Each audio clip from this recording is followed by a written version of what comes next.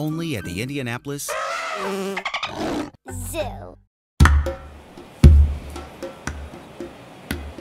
Carina is pretty special to us. We had the privilege of being her mommies for a while. So when Carina was born, we could tell that her mom wasn't showing the instincts to raise her. Most gazelle moms are pretty attentive when they're first born, and we noticed her mom was not staying close to her. It's a rare occurrence, but it can even happen in the wild that a mom would decide not to raise their baby. I'm right here.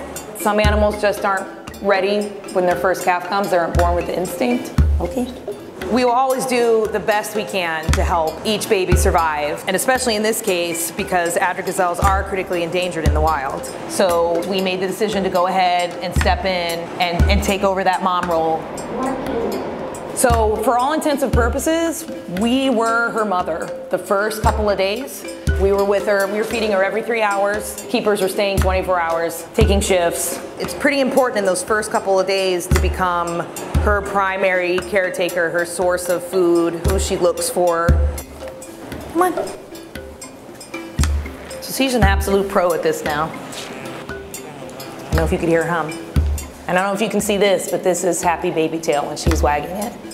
She's very fortunate to be in this situation where we can step in and take over. And as she got a little bit older, we were able to reintroduce her with her group. It's really important for her to learn how to be an addra gazelle. That's my girl. And so now she's fully integrated into the herd, eating adult food. You can see she's starting to get her horns. She's starting to get that typical addra color where they get the cape down the back and they get all the white on them. She still's got a while to go to be full grown, but it happens so fast.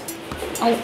But slowly as she gets older and more independent, we take a step back and we have less of a role in that mommy role. We'll always have a bond with her, different than the other gazelles. I think our attachment will always be greater to her than her attachment to us. But it's still worth it.